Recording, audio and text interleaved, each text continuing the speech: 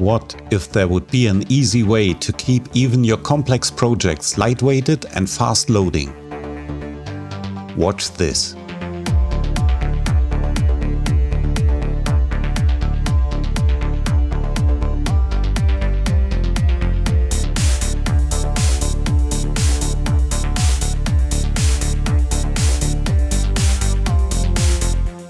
Hi.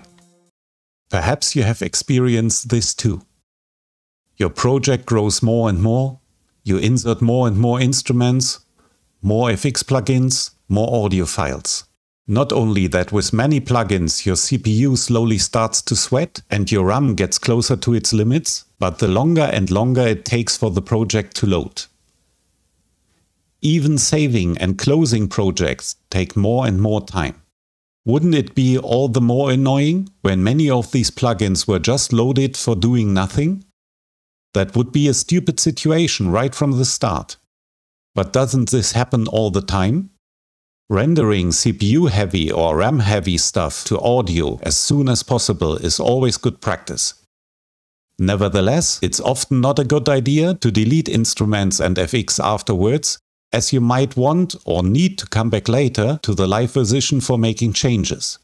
That means in FL Studio that we are keeping and loading all the time a bunch of plugins for just having some kind of backup of the live version after consolidation, just in case we need to change something afterwards. We have a function to reduce CPU load with Smart Disable. But first, this is not working in every situation, and secondly, this doesn't help us either in terms of higher RAM usage or with having to load many plugins unnecessarily. I have here two versions of a project. The first one, like we are used to handle these situations. Loading all plugins, even the ones which are doing nothing anymore, as I have them already consolidated.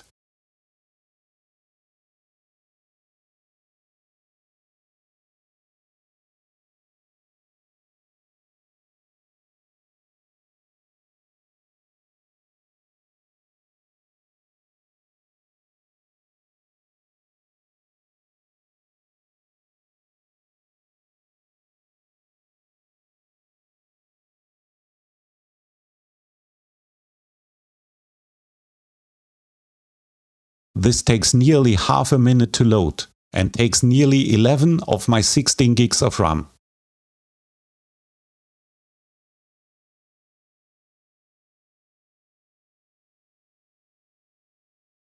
Now we load a cleaned version which loads just what we need.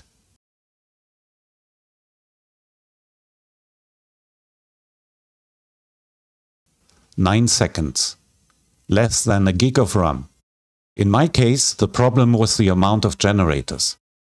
As I said, I already consolidated them, but I wanted to keep them as a kind of backup. So how can I get rid of them without breaking this backup functionality? As long as this instrument wasn't automated, it's quite simple. Just drag the preset via the Save Preset As function to your project folder and replace the instrument by, for example, a MIDI out. The MIDI data stays in place, but instead of the VST, FL Studio just have to save and to load one of the most lightweighted plugins it got. Smart disabling isn't necessary either.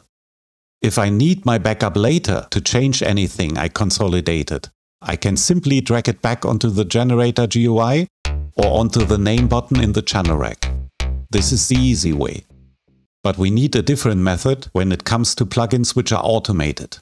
Let's do automation for cutoff and resonance.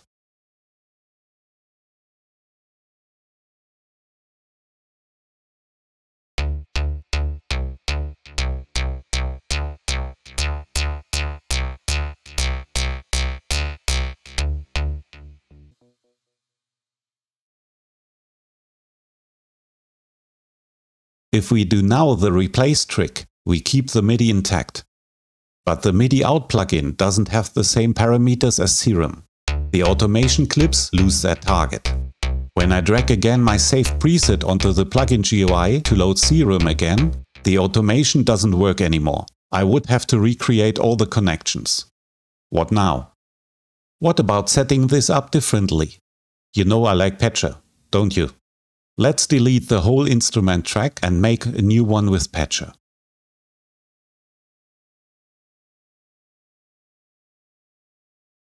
Let's go into the surface and create a few knobs.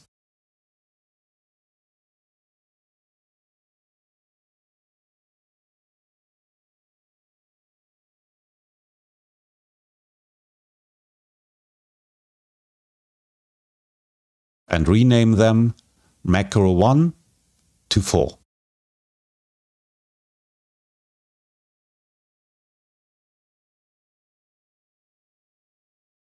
For you at home, you should perhaps go with 8 or more controls. Save this preset for later use, that you don't have to do this work over and over again. Now I load my serum into Patcher instead of putting it directly onto its own track. Let's go a step further and load in a EQ and a compressor afterwards too. When using Patcher, there's no need to put them on separate mixer tracks. I wanted to automate cutoff and resonance. Again, I go a step further and want to automate the low cut of the EQ and the threshold from the compressor as well. So let's do it. I drag a cable from the node of Macro 1 and drop it onto the serum icon. In the list, I chose the filter cutoff, which makes the connection. I repeat this step for the resonance. From Macro 3, I drag the cable onto the EQ and choose band 1 frequency. Macro 4 goes to the compressor's threshold. The 4 macro knobs now control all of these parameters of my plugins. Perhaps it's a good idea to name them properly, that I know later which controls what, and set the values to what I like.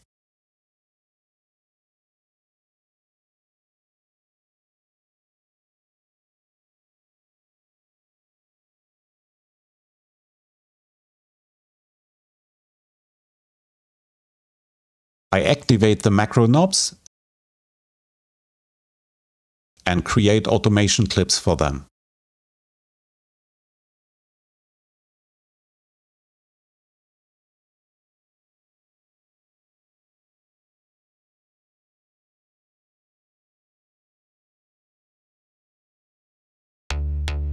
The automation works like before.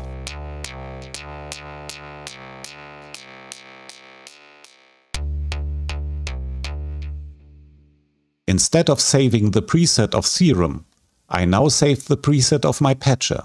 If I want to get rid of the plugins, as I have consolidated the needed part, I don't replace the Patcher, but simply delete the plugins inside. An empty Patcher you will not recognize either in CPU and RAM usage, or for loading or saving a project. You can have hundreds of them without even noticing them. Let's see what happens when I drag now back again my backup onto the Patcher instance. Everything restores as I left it, and the automation works too.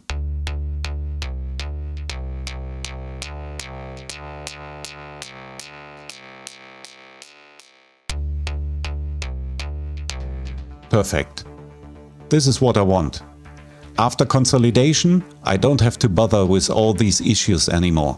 CPU usage is nearly at 0% without activating Smart Disable and all its workarounds. My RAM usage is less, and saving and loading even the most complex projects work much faster now. But I can easily go back to any previous state within seconds by one simple drag and drop operation.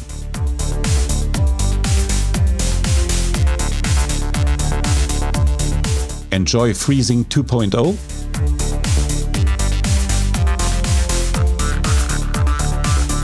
And thank you for watching.